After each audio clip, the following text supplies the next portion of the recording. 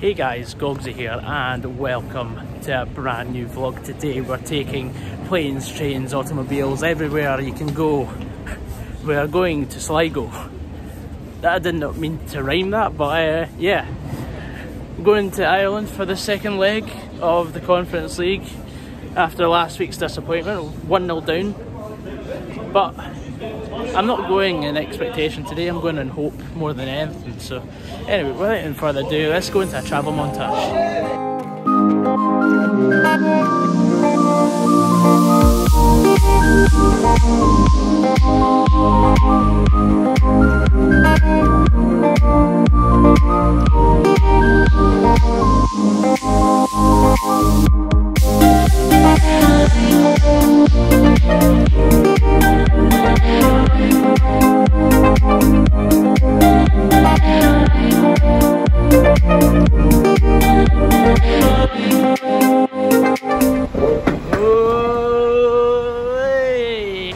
Thursday. It is the morning after the day before, in which we had an absolute clusterfuck of travelling.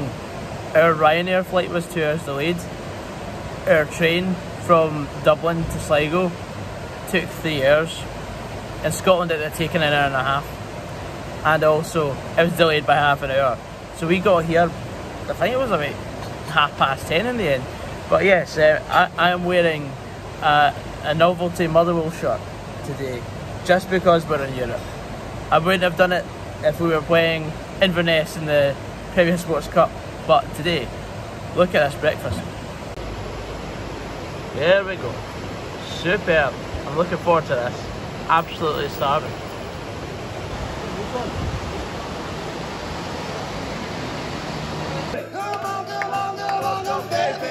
Come on, baby! Right, so we've been joined by the Sligo Rovers representative. Paddy, how's it going, mate? Not too bad, Goggsy, how are you? Fantastic, looking forward to the game. What's going to happen tonight?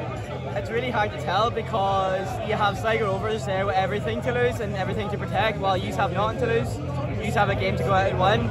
And for Sligo Rovers, advancing to the next round of the Conference League is big money, because they are a community-owned club and do rely on fundraisers and fans. So I think the players, will give it everything. They'll play with their heart. Like I said, both sides will leave their heart on their sleeve. But it's really hard to tell because I didn't expect Sligo Rovers to go to Motherwell. I don't think anybody in Sligo expected Sligo to go to Sligo Rovers and get a result. But I think the danger man, Aidan Keena, would be the one to watch out for. And Nando, centre back who was on international duty with New Zealand there for the World Cup qualifiers. They'd be kind of our two main men, and Niall Moorhead, number 8, is another player to watch out for. And Luke Nicholas, our keeper. So if those guys turn up with the rest of the team, it could be a tough one. I reckon extra time and penalties again. I think it'll be too close to call. But as I said, fans coming out. I don't think Sligo doesn't know what hit it. But all these Motherwell fans, it's mad. You enjoying it? I'm loving it. I always have a great relationship with Motherwell fans. I always had friends who are Motherwell fans. So I am a Celtic fan, but I'm from Sligo. And I'm from Donegal originally, but I'm a local, support the local. But these are always top class wherever you go in numbers, and he's really showing that tonight. No hassle, but not respect shown towards just proud to Sligo fans. I'm sitting here with you, and everybody's so welcoming. So it's good to see. This is what football's about: is mixing of England and getting involved with different cultures. So we've got about an hour and a half till the game starts. We're still at the pub. We've been at the pub probably about 5 hours now. It's been a great day so far. Here's hoping that Motherwell can provide the result we are looking for.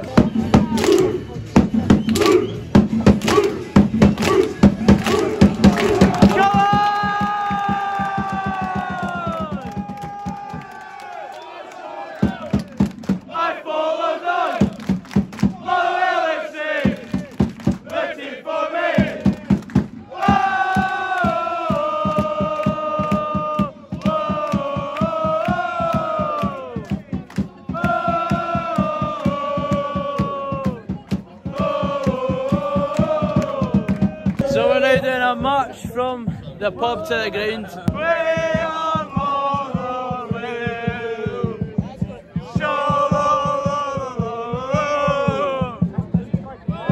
are Motherwell.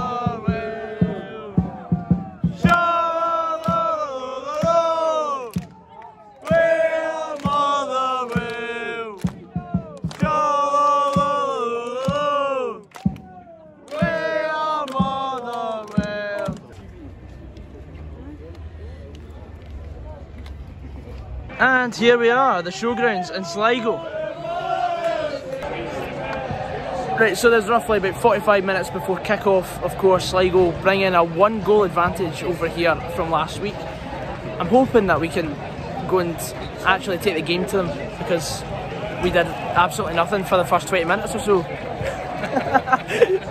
But of course, my prediction today, we'll go with a 2-0 win in extra time. We've got to be confident. I mean, there's massive stakes if we go through. If it's a massive if. But here's hoping. Motherwell.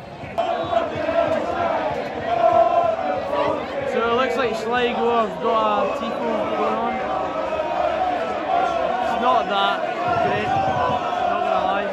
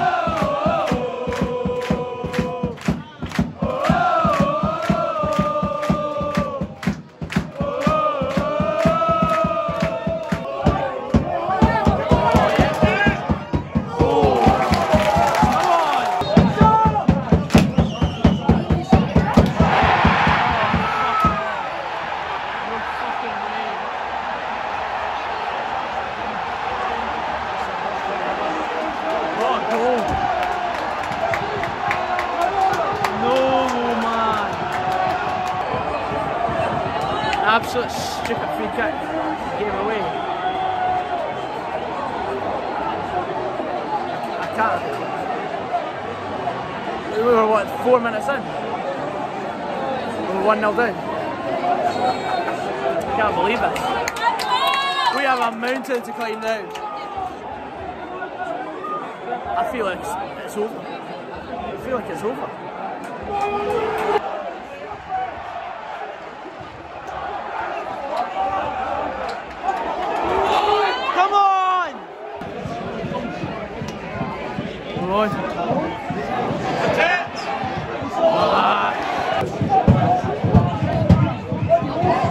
Oh, yes!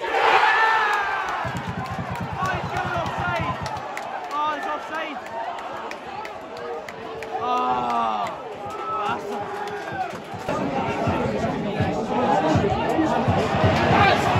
Fucking shit! Oh my. Oh!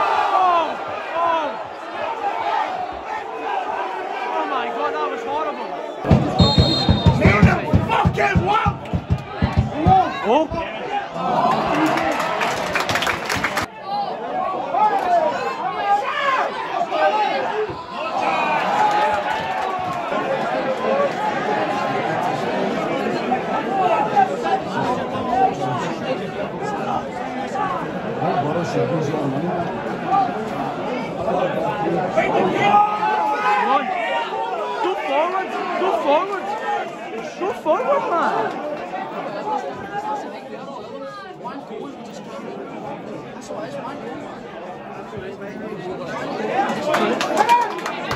Why are you shooting from there? Come on! Hey, come on.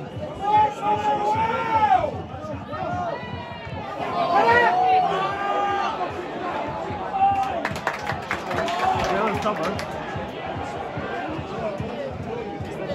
That's not so good either.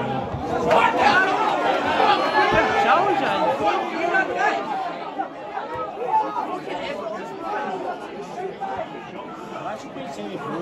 We are playing 70% where the fucking high goes.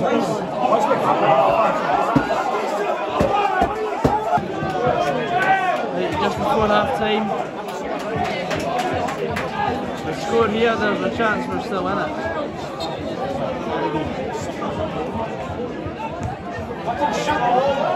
Fucking off.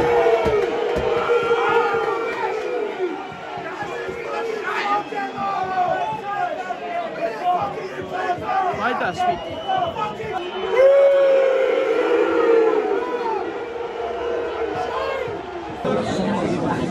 At half time we're 1-0 down. There's no way back for us. Viking Stavanger have beaten Sparta Prague. So it'd be an expensive trip to Norway and I've not booked anything. So I'm glad I've not booked anything. But honestly,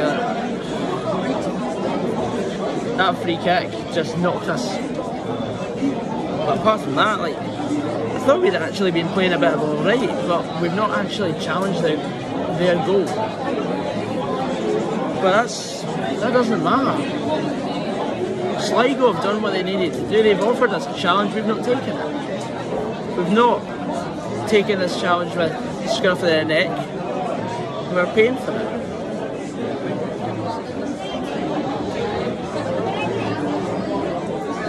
Can't be arsed speaking. I really can't be arsed. There we go again. Some more shit to come.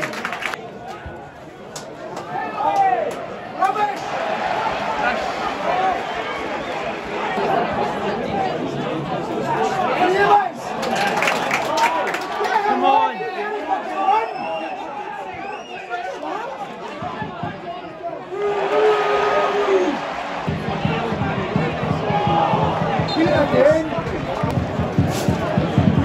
Come on.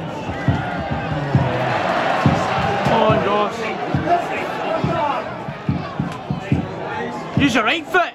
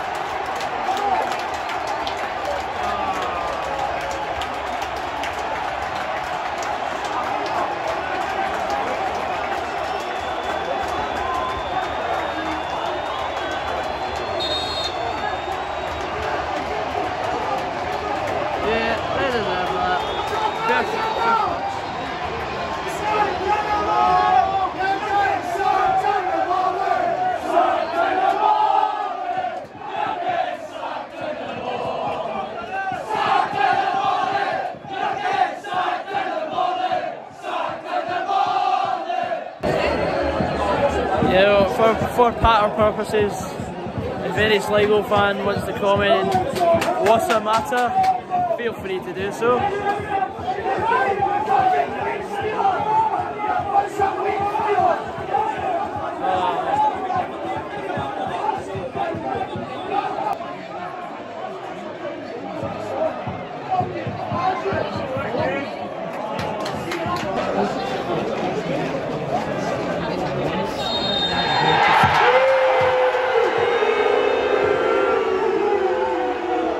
Full time, we've lost 2-0, 3-0 on aggregate. It's a fair reflection.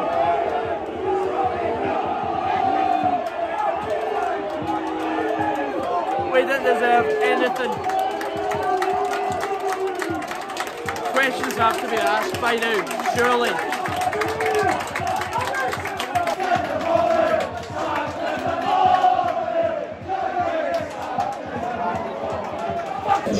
So the time is roughly about 6 o'clock at night. I am just into Belfast Airport and I've just found out that Graham Alexander has left Motherwell. I've already filmed the post-match, so I'm going to have to refilm it. So I'll do a redraft in a moment.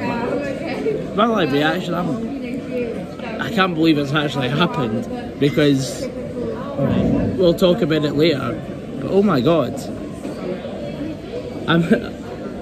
I'm flabbergasted. Like, it's the eve of the new season, and he's actually gone. Right, so I'm trying to be as diplomatic as possible. Right, Graham Alexander has left the building. Thankfully, you know, I tried my best to stick by him through thick and thin. Even through that 4-month spell, I still had belief that we could actually go and cinch Europe. But we did, and you know, I thought, right, I'll give him the whole of the summer to see if he can work some sort of magic in the transfer window, and that was evidently clear that never happened. You know, I want to just say, fair play to Sligo. Like, the locals were very welcoming. They were very nice to speak to. I think I've made some really good friends over there. And, yeah, it was just over a few drinks. I mean, that's how football should be. It shouldn't be all this constant toxicity online, that, Motherwell has come to, become a normality. I mean, there's so much toxicity at the moment around the club, and I would say it's mainly down to the style of play, the manager not really picking a team until April last year that was actually a regular starting team. It's not too late, it's still salvageable. However, the last 2 weeks has been embarrassing. Like, really embarrassing. I mean, nothing to take away from Sligo. They deserved it over the 2 legs. They were the better team. But, I mean, I don't mind losing. Fair enough if we lose in a one-off tie, but to get beat comfortably over 2 legs was an absolute shambles. Under Stuart McCall, we got knocked out of the cup by Albion Rovers. That was fucking nirvana compared to the shit we've had to put up with this year. I was wanting to have this video up by Friday, and then on Saturday I would have my league predictions. But now I'm having to alter my league predictions because I did so much prep for that, and then we go and part ways with our manager. But that'll be up tomorrow, and then Motherwell play St Mirren tomorrow on Sunday. I'm in two minds about the game. I don't know what to think. I mean, I can't talk about the Sligo game because I just want that dead and buried. Like, we were lucky to get nil. Let's just put it that way. And Sligo Rovers, I hope he's enjoying Norway, because I, for one, will be pining for the fjords. But anyway, aye, it's going to be a long season.